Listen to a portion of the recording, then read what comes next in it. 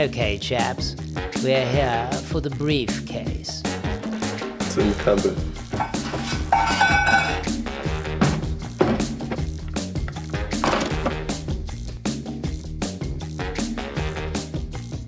Vincent, darling, are we happy? Hello, Vincent? Vincent? We happy. I heard you're a bit of a watch snob. What? You said something disparaging about Seiko. You said you wouldn't be caught dead in one.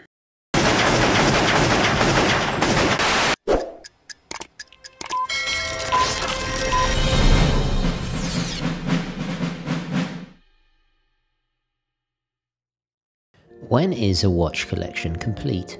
Is there a perfect collection size? What watches should every collection have? Today I give my recommendations and discuss my reasoning behind them. Okay, hi guys, and welcome to another Gentry in a Jiffy episode. Now, as watch collectors, there are many traits and behavioral patterns we have in common. We lament the flipping of watches with seller's remorse. We get high off the thrill of the hunt, the engrossing, never-ending learning, and the tracking down of bargains and unboxings of our trophies, grails, and discoveries. We love to discuss the minute details of collecting, of the watches we adore, and covet for that matter. And it's not really just a hobby, it's a lifestyle. And beyond that, I think it's the essential knowledge, part of the essential knowledge that makes a well-rounded individual. Now, of course, before I get into this a little bit more, my wristwatch check, naturally, as we're discussing essential watches, it is the Rolex Explorer on a Perlon. This is the newer Melange strap from Wrist Candy Watch Club. Absolutely loving it, a winning combination. I'll leave the links down below. There are watch collections based on themes, like an entire collection of just divers or pilot watches, for example.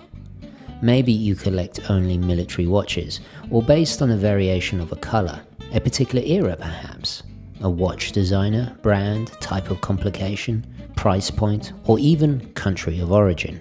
Our collection philosophies, predilections, desires, and tastes are as varied as are the options out there to satiate them. Besides, if we were all the same, it would be so boring.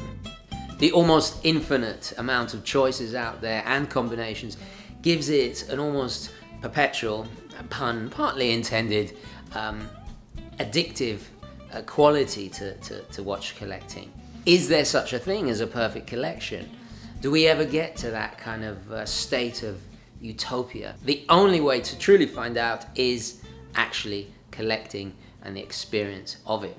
Aside from our overarching collecting philosophy, another aspect of this wonderfully enjoyable hobby that I find myself particularly obsessed about is the collection size itself. Some collections are free from this predicament. For example, if you collected only Tudor Submariners, or one from each year or reference, and this is very much your thing, once you have acquired them all, then surely the collection is complete. And therefore, this is the determining factor that dictates the amount. I very much admire collectors like that.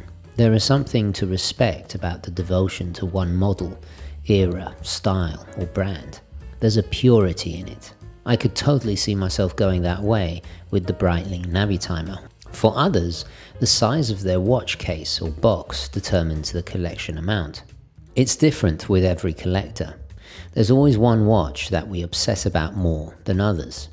That speaks to something within us, most often than not in some ineffable way, directly to our soul, an inexplicable attraction.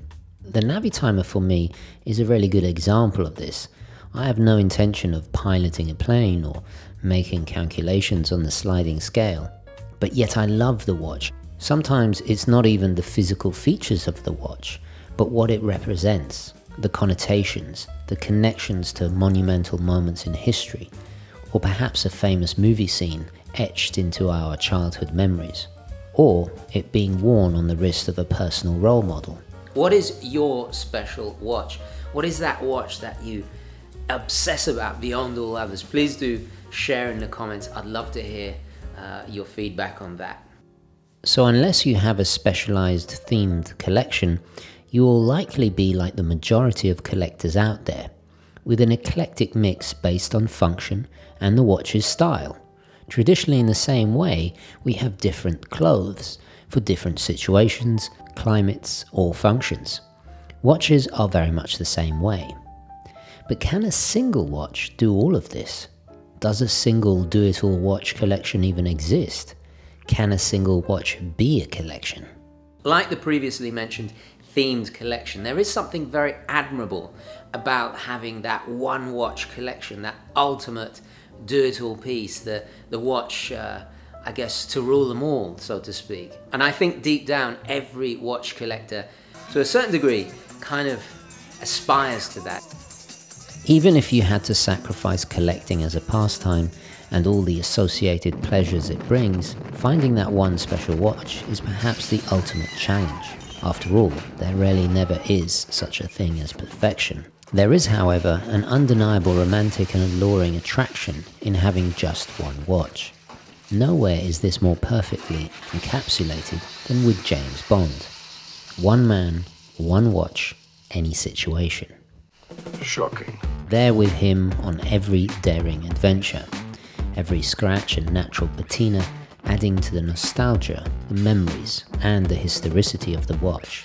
A personal signature of sorts, worn on the important moments in life. This, after all, is what makes a family heirloom and the attached sentimentality so important to us. In one place he knew he could hide something. Is that 5 long years he wore this watch. Up his I gave the watch to you. But hold on a second. In several of the newer movies, Bond changes from the Aqua Terra to a different Seamaster. So does that make Bond a collector now too? After all, he is well-rounded enough to know about esoteric subjects like lepidopterology. Or is it Amiga simply cashing in?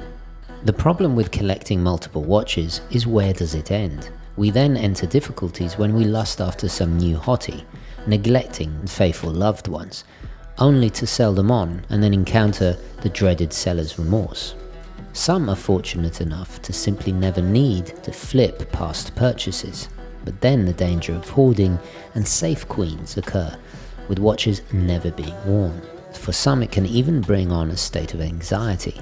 But one definite advantage of a larger collection is when you have not had that watch in rotation for a while and you finally put it back into rotation, you almost have a second honeymoon experience with it. And so the trials and tribulations, advantages and disadvantages of collecting continue. There is no right or wrong when it comes to collecting.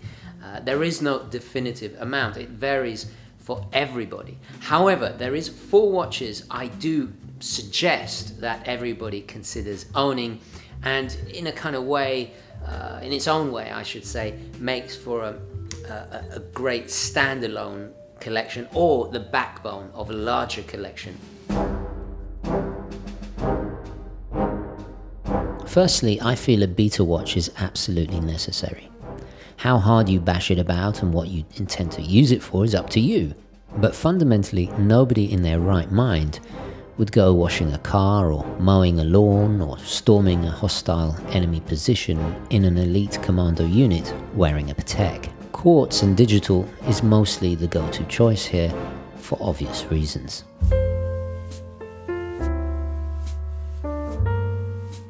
Secondly, the complete antithesis of the beta is of course the dress watch.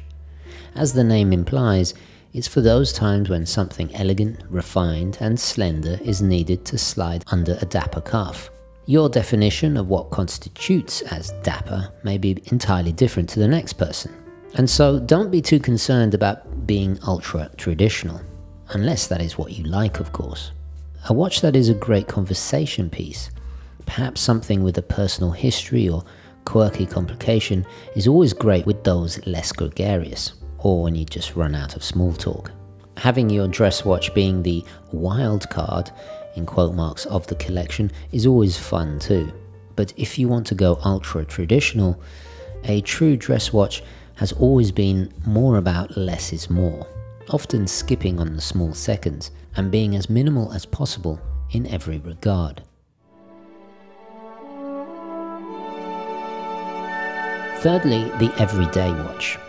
the Monday to Friday, sartorially versatile daily driver. Most often a pilot or field watch with great legibility serves well here. Another recommendation is a useful complication like a date, day, chronograph or GMT to keep track of time in a more professional setting in a multitude of ways or across multiple time zones. A great example is a world time complication for those who work in the stock market and need to keep track of financial centers across the world like Hong Kong, London, and so on.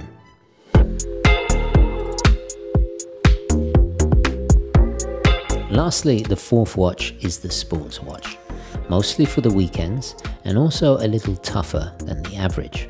It's often, but not always, a dive watch. It has to be able to take the rigors of exploration and adventure, no matter if it's going swimming at the beach or just the weekend traveling. The dive time bezel can also be used as a rudimentary chronograph if there is a need for it. There's nothing quite like going for a jog on the beach and using your diver to keep track of your cardio. Bold, functional, stylish, yet dependable and tough, a dive watch is everyone's best friend, and as James Bond so perfectly demonstrates, it can also be a do-it-all piece for when traveling light is required and perhaps you don't want to drag along the whole collection. So those are my 4 suggestions. Of course, it is only in my own opinion. Some people prefer 5. Other people think 3 is the magic number, to quote De La Soul. Do share your perfect amount in the comments below, and especially why that amount works for you. I'm very interested to hear that.